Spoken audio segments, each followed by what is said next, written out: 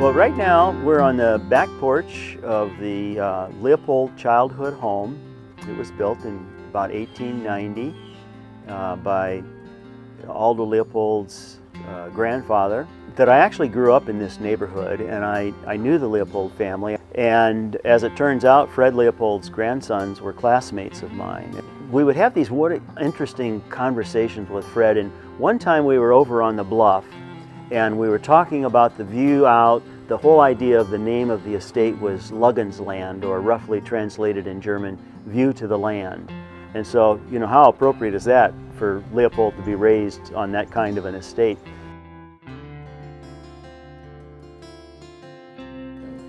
If we were going to talk about advancing Leopold's ideas in his hometown region, that we really needed to get serious about doing something that would be more visible to the public, and we're hoping to preserve the whole Leopold compound. We would like to push forward this idea of a Leopold Landscape Alliance by creating a partnership, and the partnership would be hinged on something else that's in addition to the importance of the compound here, and that thing is landscape scale planning, and the idea of working with watersheds and private landowners to try to lace together, weave together some kind of a better conservation partnership and a better actual ecological system on the land at the same time.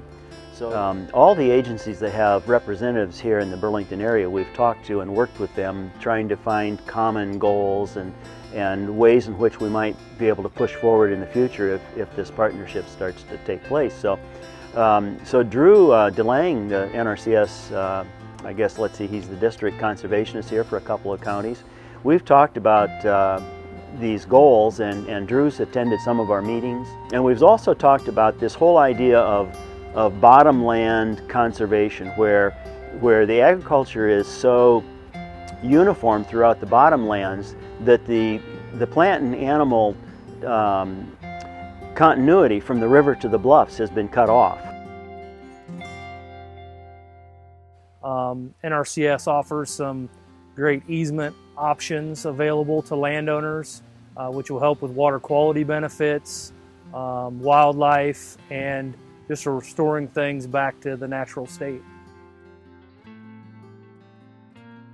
Sand County Almanac is as much about human nature as it is about nature. And he felt that he needed to write a book that would elevate our stewardship of the land to a higher point, so that we could get beyond that low. And I think, you know, we have done that. There's all kinds of hopeful signs that we have right now. You know, the eagles coming back. The eagles perch right here in this yard sometimes, and so Aldo would be pretty proud of that. So Aldo Leopold was a pioneer for conservation throughout the entire country. And when you look at NRCS and the conservation on private lands, he comes to mind as the model for conservation throughout our country, as well as Hugh Hammond Bennett.